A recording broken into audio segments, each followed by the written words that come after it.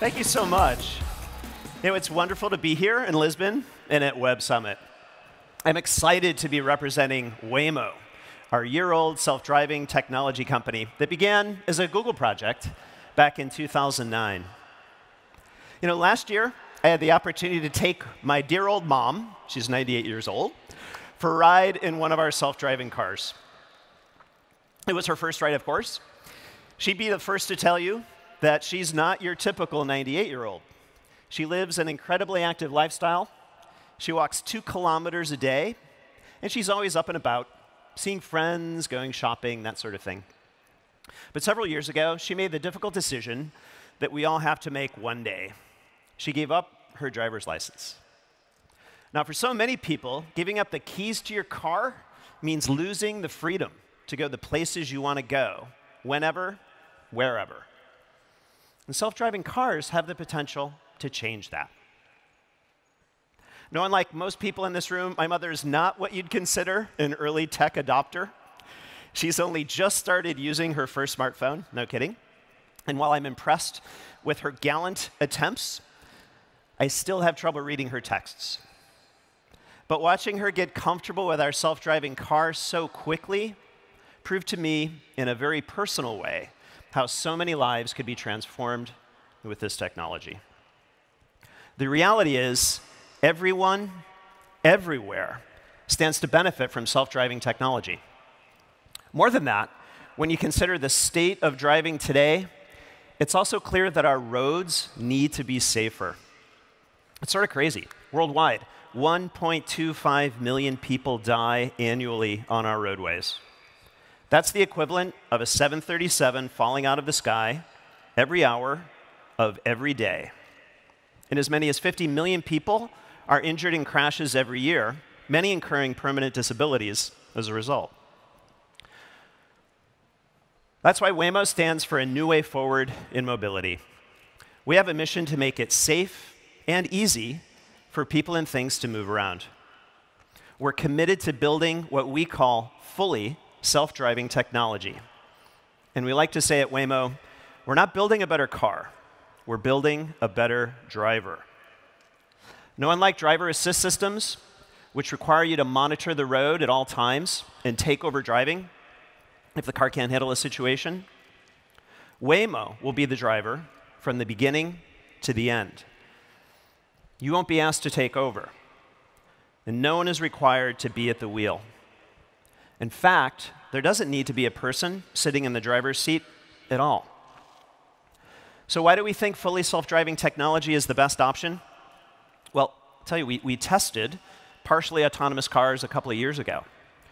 In our team's earlier years, while we were still Google, we gave our employees a car that would take over the boring parts of driving, for example, on highways.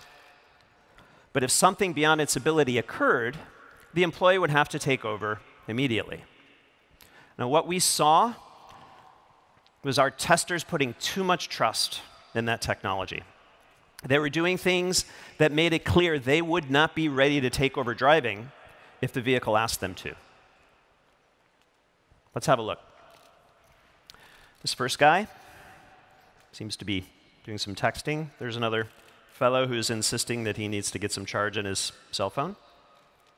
Or maybe it's charge in his laptop. This woman thought it essential and imperative to put makeup on during the rush hour. Not a best practice. But what really pushed us over the line was this last video. It's a little hard to see here, but this last guy was so out of the loop that he actually fell asleep at about 100 kilometers per hour down the expressway in the morning. Sort of scary, right? That's why we believe nothing short of full autonomy will do. And it makes sense. Consider 94% of crashes in the US involve human error.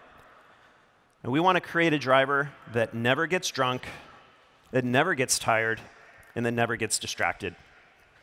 That's why our goal is to build the world's most experienced driver who can take anyone or anything safely from point A to point B. So, how far off is this future when cars can drive without anyone at the wheel? Well, we've been working on this technology a long time, for about 8 years, and every company, including Waymo, has always started with a test driver behind the wheel, ready to take over. And we recently surveyed 3,000 adults across the US, asking them when they expected to see self-driving vehicles, ones without a person in the driver's seat, on their own roads. And the most common answer we heard was around 2020. Well, we have some exciting news to share with the world right here at Web Summit. Right now, we're going to show you a video of Waymo's fully self-driving cars on public roads, test driving without anyone in the driver's seat. It's pretty cool. It's not happening in 2020. It's happening today. Let's have a look.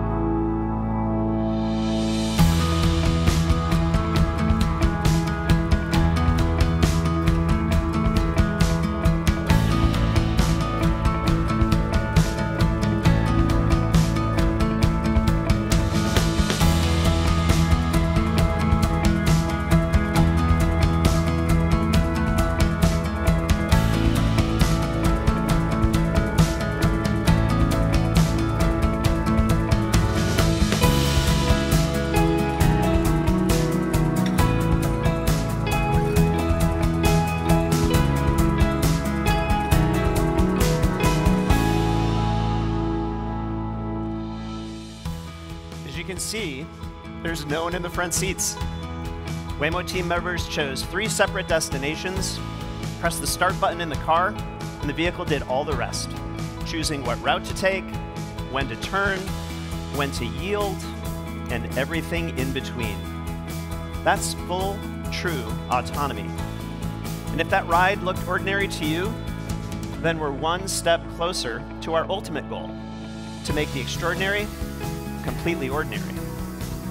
We want the experience of traveling with Waymo to be routine, so that you want to use our driver for your everyday needs. And this wasn't just a one-time ride or just a demo. What you're seeing now marks the start of a new phase for Waymo and for the history of this technology. We're test driving these fully self-driving vehicles in a part of the Phoenix metro area in Arizona. Over time, we'll expand to cover the entire Phoenix region, an area much larger than Greater London. And our ultimate goal is to bring our fully self-driving technology to more cities in the US and around the world. Fully self-driving cars are here. Now, the question you may be wondering, how soon can we all get a ride? Well, in the next few months, members of the public will get to experience these fully self-driving rides too. The first passengers will be people who are part of our Early Rider program, which is a public trial already underway in Phoenix, Arizona. Now, since the beginning of this year, our early riders have been using our fleet with a test driver at the wheel to go to work, school, soccer practice, and more. Soon, they'll be able to make these trips in a fully self-driving car with Waymo as their chauffeur. So how did we get here? How did we get to a point where we were ready to take the driver out from behind the wheel? Well, there is a driver, Waymo, and Waymo needs to be capable, reliable, and safe. And this takes time and experience. First, we needed a vehicle that was well suited for our needs. Fiat Chrysler had just the thing for us, the Chrysler Pacifica you see on stage with me. It's a plug-in hybrid minivan with power sliding doors and a top safety rating. We outfitted our cars with an array of hardware, including a powerful AI compute platform, along with lasers, camera, and radar. We developed these entirely in-house. And this is the most advanced vehicle that we've developed to date. Everything in it, everything, is designed and built for full autonomy. Our combination of powerful sensors gives our vehicles a 360-degree view of the world. The lasers can see objects in 3 dimensions up to 300 meters away. We also have short-range lasers that stay focused on things close to the car. And our radars can see underneath and around vehicles, even tracking moving objects hidden from the human eye. And we have high-resolution vision systems that allow our vehicles to see in a wide variety of lighting conditions, ranging from an unlit parking lot in the middle of the night to the blazing sun at sunset. And with our hardware engineers working side by side with our software team and our AI experts at Waymo, we're able to design everything to work together seamlessly. So those are some of the things you can see. But there are also some that you can't, which are critical to a fully self-driving vehicle. Now, to have a car on public roads without a person at the wheel, we built in some unique safety features.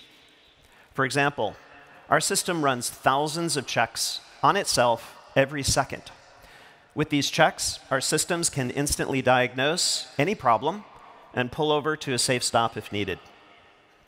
For more critical driving functions, we go a step beyond that and add in secondary systems.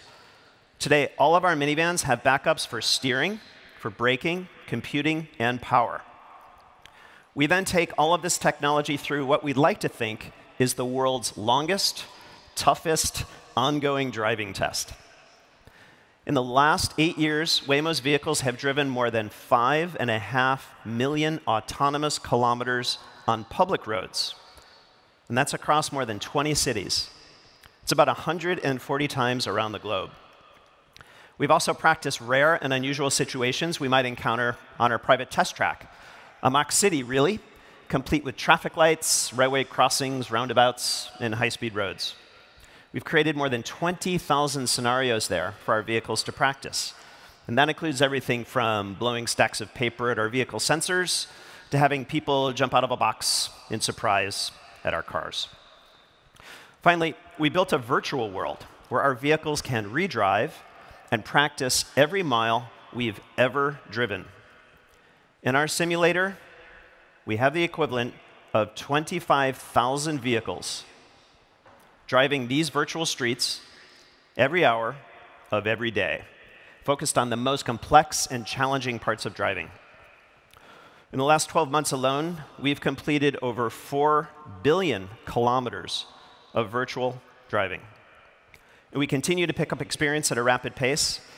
Right now, we're driving about 16,000 kilometers every day on public roads and driving another 16 million kilometers each day in simulation. It's a lot of driving. We go through all these efforts because we know that experience is absolutely the best teacher. And we're out to make Waymo the most experienced driver on the road today. Now let me show you a bit of how our vehicles see the world. On the bottom here, you see a camera view, similar to what you or I would see while driving on the road. And in the main view, you'll see how the car sees the world. You can see our sensors are tracking and recognizing every object around the vehicle. Now, for each road user, our technology is able to make predictions about their movements in the future, just like a human would. Except that while a person may only be able to do this for a handful of objects in front of them, we can do this for literally hundreds of objects simultaneously all around us. Now, in the video you just watched a few minutes ago, the fact that we could operate on public roads without a human driver means we have to be ready to safely handle everything that could happen, even rare and unusual situations that you might only come across once or twice in a lifetime of driving. Now, the good news is all of our experience means we're prepared for this too. In this first example we'll show you, our vehicle is going around a blind curve onto another road. We quickly detect a person walking on the road and move over.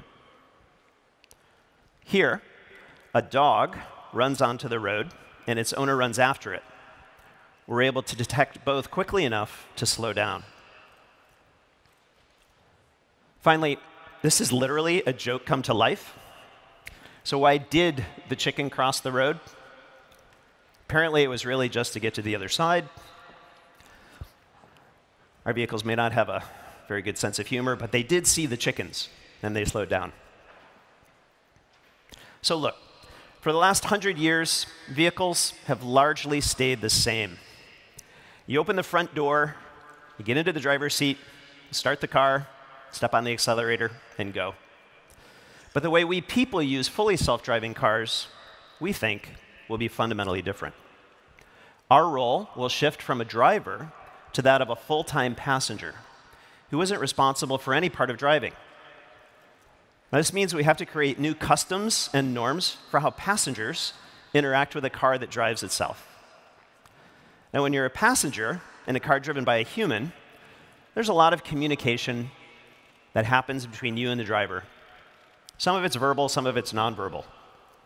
Now, in a fully self-driving car, we've got to find a way to build trust between riders and our technology. And one way we're doing this is through our in-car screens. Here, we've thought through the details, like what type of information to show and how to show it. The goal is to share what the vehicle is seeing and thinking without overloading riders with too much information. And it begins with curating all the types of information and objects we display, as well as how and when to highlight them. So here's an example in this frame. You can see a few features.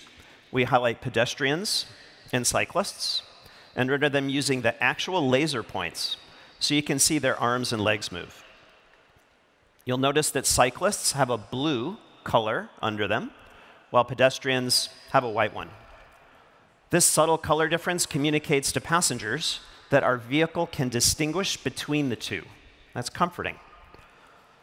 It's not just about what the vehicle is seeing. We also want to communicate what the car is thinking and doing. So here, a passenger in the back seat may wonder why their vehicle is stopped, even though they think they have the right of way. So what we do in this case is highlight the crosswalk to tell the passengers that there's a pedestrian crossing, and we display a message that we're yielding for them. No problem.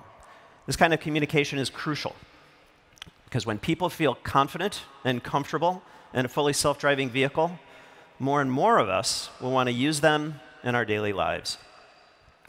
And with more fully self-driving cars on the road, the way we think about mobility and transportation can then fundamentally change too. Think about this for a minute. Today, personal cars are often the second largest purchase we make in our lives after a home.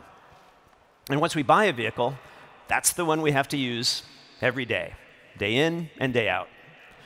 That means people may buy a large SUV for the one day of the year they hope to take the car off-road, but the other 364 days, they're the sole occupant in a big 8-seat vehicle, traveling an hour to work each way, wasting fuel, space, and creating CO2 and pollution. Not only is that car not suited to most of its usage, it's also sitting idle, on average, 95% of the time. Think of that waste. That's like pouring out 5 liters of water for every glass that you drink. Sort of crazy. And here's a staggering statistic. At least in the US, 60% of all car trips are less than 2 kilometers long. Now, with each car being driven so little, and for what are mostly short trips, Waymo's technology allows vehicles to be used in a different way. A small fleet of fully self-driving cars could serve an entire community. And there are other benefits too. Parking lots could be transformed into parks. Fewer traffic crashes could ease congestion. This technology can unlock the full potential of shared mobility. Which brings me to what we're working on now. With Waymo in the driver's seat, we can reimagine many different types of transportation, from ride-hailing and logistics to public transportation and personal vehicles too. Think of our technology as a platform that can enable many different applications. Now, because we see so much potential in shared mobility, the first way people will get to experience fully self-driving technology will be in Waymo driverless service. We're now working on making this commercial service available to the public. People get to use our fleet of on-demand vehicles to do anything from commute to work, get home from a night out, run errands, whatever they like. Getting access will be as easy as using an app. You just tap a button, and Waymo will come to get you and take you where you want to go. The vehicles will be fully self-driving, so you have your own personal space where you can sit back and relax. And it makes sense that we would start by giving people access to our fleet. This will make Waymo available to more people in a more cost-effective way. And for us, having more people experience fully self-driving vehicles early is valuable. It will let us learn about how people want to use this technology, and those insights will inform our future work. In the long term, Waymo could take you on all kinds of trips. Because you're accessing vehicles rather than owning them, in the future, you could have access to an entire fleet of vehicle choices, each one tailored to the trip you want to take. You can reimagine the very idea of what a vehicle is, because they no longer have to be designed around the driver as the primary user. They can instead be designed for specific purposes and tasks that better suit our needs as riders and as users. There might be a design that's great for napping, might be one that's perfect as a personal dining room, one as a mobile office, or even one just for those times you're moving into a new place. You can even have that 8-seat SUV for your weekend trips if you like. And you could take these vehicles for one ride, for a day, for a week, or even longer. But it all starts with those first fully self-driving vehicles.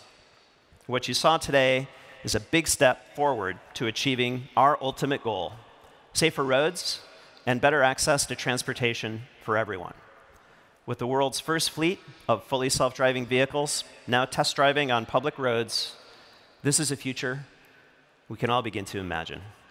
Thanks, everybody.